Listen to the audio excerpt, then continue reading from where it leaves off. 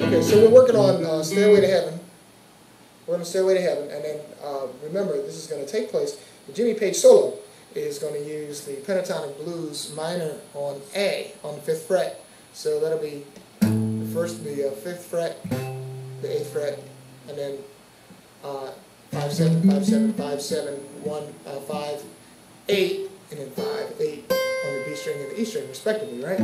So this little walk down part will be power chords on A, and then we're going to do this walk, so it'll be F, which will be on the 1st fret, then the 5th fret, right? And then the next one will be the 2nd finger on the 2nd fret of the A string, then the 1st finger on the 2nd fret of the D string, 5th fret on the A string, and then 3rd fret on the A string.